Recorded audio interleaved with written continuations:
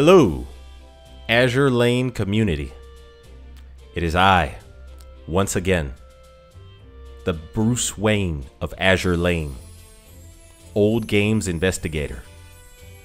And I got a question on my Twitch about why I use Biloxi in this slot instead of Montpelier. So I thought I would just analyze all the Clevelands, because I'm mainly using a Cleveland class here to buff Independence, because Independence has that nice like buff she gets from the Cleveland class. But in all honesty, I happen to be a history major and I love World War II, and my favorite class of ships in the whole war were the Clevelands, so I may be biased just a little bit. But yeah, Independence gets this nice buff where if you use a Cleveland class with her, she gets to increase that Cleveland class's firepower by 8% and increases this ship's AVI and accuracy by 15%, which is no small buff. Especially with all the EVA equipment out right now, you need that accuracy. And it also improves the TBF Avenger airstrike she launches with every airstrike. But the improvement gives her 3 more Avenger bombers, like torpedo bombers. So that is no small buff. It's very decent. So if we go over here, we'll see all the Clevelands in my favorites. So I'll just go through each of them and tell you why I do or do not use them. So Denver is by far the weakest Cleveland, and she has the most unimpressive skills. Like, she just has regular anti-air mode and full firepower. And stat-wise, she is also very unimpressive. Like, I mean, Cleveland classes ships in general are good, but they're not really spectacular over any of the other light cruisers you have individually in this game. But yeah, Cleveland herself has decent stats among the Clevelands, but, and she has the anti-air mode, but the thing is, her main skill, the assault order skill, it only has a 25% chance of activation, and that is so low, it's really unreliable. You might as well act like that's never gonna happen. Yeah, the skill itself is good though, because it boosts the damage of your entire fleet. It's only 25% chance of activation. I'm like, oh god, coffee. Sweet gift from the gods, yes. Oh dang, I'm breaking a rule of mine. Never drink coffee in a white t-shirt. Any white shirt, really. You get a stain on that shirt, it's never coming out. Okay. And then Birmingham is, in my opinion, the 3rd best Cleveland.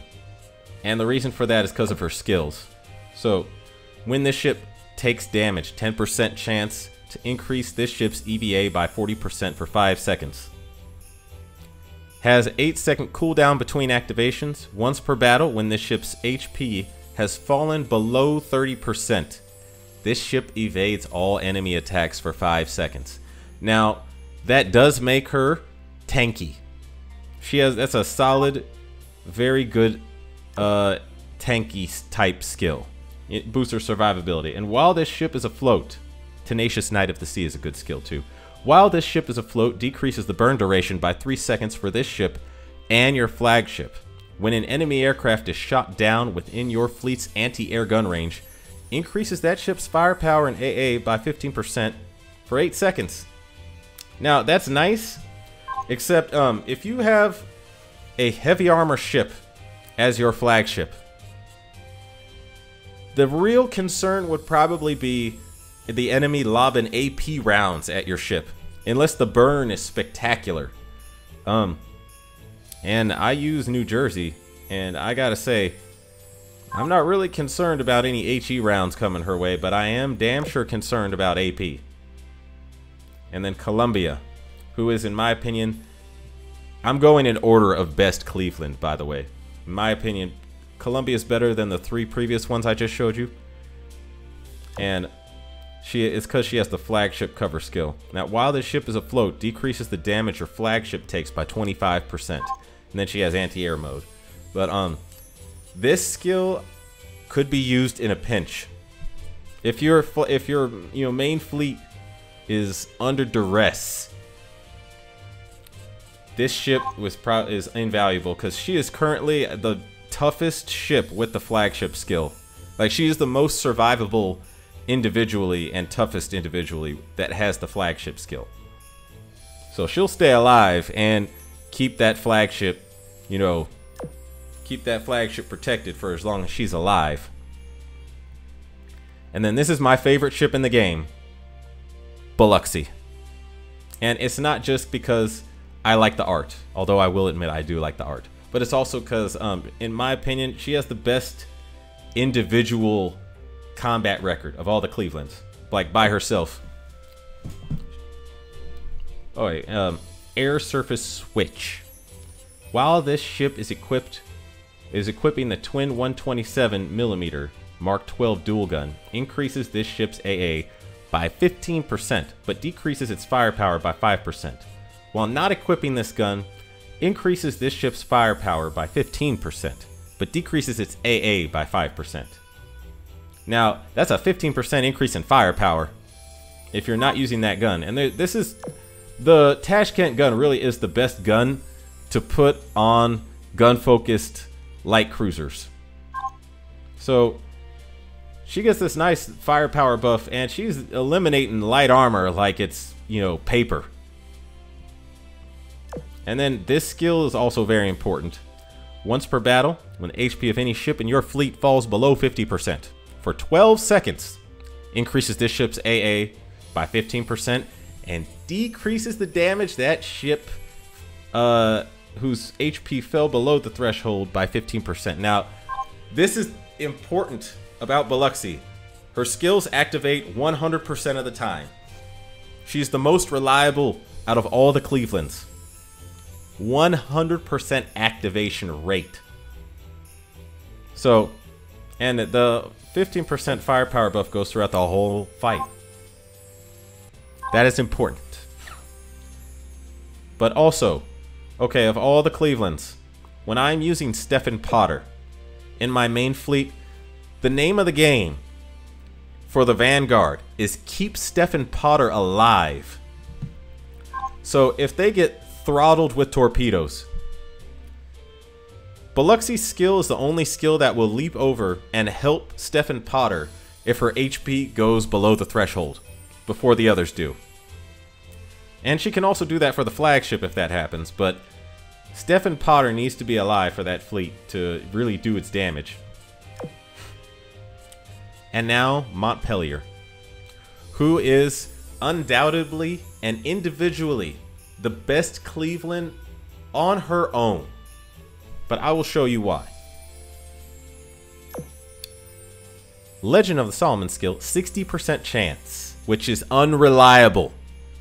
60% chance to increase your cruiser's firepower accuracy by 25%, decrease the damage they take by 15%.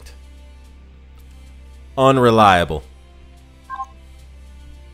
Anti-air mode Montpelier, which she gets from her augment, which to me, this augment changed the game. Like, Montpelier was kind of neck and neck with Biloxi in terms of who was the best Cleveland, but this augment gave Montpelier a strong leap ahead. So, decreases the damage this ship takes by 15%. That's good, I'm not gonna lie, that's pretty good. When this ship fires her AA guns, 25% chance. Actually, I'll just skip down because if she equips Eagle Union gear, she gets this the anti-air mode. The AA is doubled, but the firepower decrease does not apply. So her firepower will never lower, but her AA basically goes up to 80%, which is incredible. Now, every 20 seconds. 25% chance. 25% is unreliable.